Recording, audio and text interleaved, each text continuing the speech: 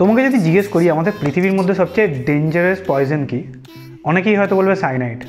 But আমি বলছি ওটা ছাড়াও আর একটা বিষাক্ত পয়জন আছে যেটা 1 গ্রাম সেই পয়জনটা 5 কোটি লোককে মেরে ফেলতে পারে। এটা নিয়ে পরে আসছি। তোমাকে যদি জিজ্ঞেস করি আমাদের চোখ টোটাল কতগুলো কালার দেখতে পায়, উত্তরটা পরে বলছি। এর পরের কোয়েশ্চেন, তোমাকে যদি আমি জিজ্ঞেস করি গুগল ম্যাপ কী করে আগে থেকে বলতে পারে যে ওইখানে জ্যাম আছে, ওখানে বেশি জ্যাম, কিংবা ওখানে রাস্তা পুরোপুরি ক্লিয়ার, সেটা কখনো ভেবে দেখেছো? তো এই ভিডিওটা তুমি যেমন বুঝতে পেরেছো যে নর্মাল ডেইলি টেক নিউজের মতো না। তো এখানে আমি 5টা আননোন ফ্যাক্টস আমি তোমাকে এই ভিডিওটাতে বলবো, যেটা হয়তো তোমরা অনেকেই জানো না। তো আশা করছি ভিডিওটা ইনফরমেটিভ হবে। চলো স্টার্ট করা যাক। তার আগে আমি সৌম্যজিৎ কোনা, welcome to my YouTube channel everyone.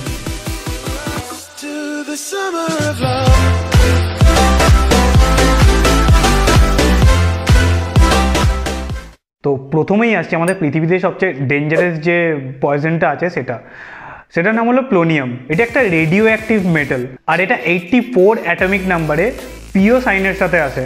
এই মেটালটা যদি কেউ ভুল করে টাচ করে দেয়, সঙ্গে সঙ্গে তার টিস্যু খারাপ হয়ে যাবে, তার সাথে সাথে তার কিডনি ফুসফুসও খারাপ হয়ে যাবে। মানে এটা এতটাই ডেঞ্জারাস। শুধু তাই না, এটা এতটাই বেশি ডেঞ্জারাস, 1 গ্রাম প্লোনিয়াম প্রায় 5 কোটি লোককে মেরে ফেলতে পারে। আর সেটা যদি 1 কেজি প্লোনিয়াম হয় বস, তাহলে তো পুরো পৃথিবীর লোককে মেরে ফেলতে পারবে। মানে তুমি ভাবতে পারছো যে এটা কতটা বেশি ডেঞ্জারাস। এর পরের যে আননোন ফ্যাক্টটা নিয়ে কথা বলছি সেটা হলো ভাইরাস। তুমি কখনো ভেবে দেখেছো যে আমাদের কম্পিউটার ভাইরাস প্রথম কোথা থেকে ইনভেন্ট হয়, কিংবা কে ইনভেন্ট করে? মানে এরকম ছ্যাঁচড়া কাজ, 2 নম্বরই কাজ, বাজে কাজ কে করতে পারে, কোন দেশ করতে পারে? তোমাকে গেস করার অপশন দিচ্ছি, আমাদের দেশের পাশাপাশিই থাকে। আশা করছি গেস করতে পেরেছো। প্রথম কম্পিউটার ভাইরাস ইনভেন্ট হয় পাকিস্তান থেকে। তুমি ঠিকই গেস করেছো। পাকিস্তানের লাহোরের 2জন ভাই থাকতো, তারা প্রথম কম্পিউটার ভাইরাস ইনভেন্ট করে। আর এই ভাইরাসটার মেন কাজ ছিল MS ডক যতগুলো, মানে মাইক্রোসফটের যে ফাইলগুলো আছে, মাইক্রোসফট অফিস, এক্সেল, সেই রকম যে ফাইলগুলো আছে সেগুলোকে এফেক্ট করা। আর এই ভাইরাসটা সেই সময় প্রথম স্প্রেড হয় ফ্লপি ডিস্ক থেকে। আর এই ভাইরাসটার নাম ছিল ব্রেন, যেটা 1986 সালে তারা ইনভেন্ট করেছিল। আর এটাই এখনও পর্যন্ত কম্পিউটারের জগতে প্রথম কম্পিউটার ভাইরাস হিসাবে ডিক্লেয়ার্ড হয়। তো ভাইরাসের এই কথাটা যখন বললাম, তোমাকে আরেকটা জিনিস বলে রাখছি, এই জিনিসটা হয়তো অনেকে জানো, অনেকেই অ্যান্টিভাইরাস ইউজ করো, কিন্তু তোমরা কি জানো যে এখনকার দিনে ভাইরাস এতটা বেশি স্প্রেড করছে কে, কিংবা বানাচ্ছে কে? তো এর পিছনে মেন যারা হাত আছে সেটা হলো এইসব অ্যান্টিভাইরাস কোম্পানিরাই। মানে অ্যান্টিভাইরাস কোম্পানিরা যদি নতুন নতুন ভাইরাস না বানায়, তাদের যে অ্যান্টিভাইরাস সফটওয়্যারগুলো আছে সেগুলো বিক্রি হবে না। এবারে আসছি 3 নম্বর আননোন ফ্যাক্ট নিয়ে। তোমরা কখনো ভেবে দেখেছো যে আমাদের চোখ টোটাল কতগুলো কালার দেখতে পায়? যে এত কালার আছে, লাল, নীল, হলুদ, সবুজ, এতগুলো কালার আছে, তো আমাদের চোখ টোটাল কতগুলো কালার দেখতে পায়? আই থিঙ্ক তোমরা হয়তো বলবে 6টা, 7টা, 5টা, 10টা। আসলে আমাদের চোখ টোটাল 3খানা কালার দেখতে পায়, গ্রিন, রেড, ব্লু, মানে সবুজ, লাল আর নীল। আর এই 3টে কালার মিশিয়েই টোটাল যত রকম কালার আছে, যে লাখ লাখ যে কালার আছে আমরা যা বাইরে দেখি, সেই রকম কালার আমরা দেখতে পাই। টোটাল এই 3টে কালার আছে, যেটাকে মার্চ করেই আমরা এই সব রকম কালার দেখতে পাই। এর পরের যে আননোন ফ্যাক্টটায় আসছি সেটা হলো গুগল ম্যাপসকে নিয়ে। আমরা মোটামুটি ডেলি লাইফে এখন সবাই গুগল ম্যাপ ইউজ করি, সেটা নতুন রাস্তা চেনার জন্য, কিংবা কোন রাস্তায় কতটা ট্রাফিক আছে, কতক্ষণ টাইম লাগবে সেখানে যেতে, সেই জিনিসটার জন্য। তোমরা কখনো ভেবে দেখেছো যে গুগল ম্যাপ কোন রাস্তায় কতটা বেশি ট্রাফিক আছে সেটা বুঝবে কী করে?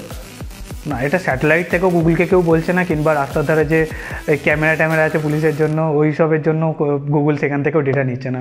আসল যেখান থেকে ডেটা নিচ্ছে সেটা হলো আমাদের পকেটে থাকা মোবাইল থেকে। আমাদের পকেটে মোবাইল সবসময় GPS অন থাকে। সাপোজ কোথাও জ্যাম হয়েছে, আমরা এক জায়গায় দাঁড়িয়ে আছি, তো আমাদের পকেটে মোবাইলগুলোও আছে সেইভাবে। তো GPS গুগল ম্যাপকে ওটাই বলছে যে এখানে নিশ্চয়ই জ্যাম আছে, সেই কারণেই সবাই এক জায়গায় দাঁড়িয়ে আছে, কিংবা আস্তে আস্তে মুভ করছে, তার মানে জ্যামটা একটু বেশি আছে কিংবা একটু কম আছে।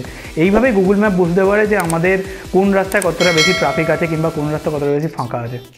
এর পরের যে আননোন ফ্যাক্টসটা আসছি সেটা হলো যাদব পায়েককে নিয়ে।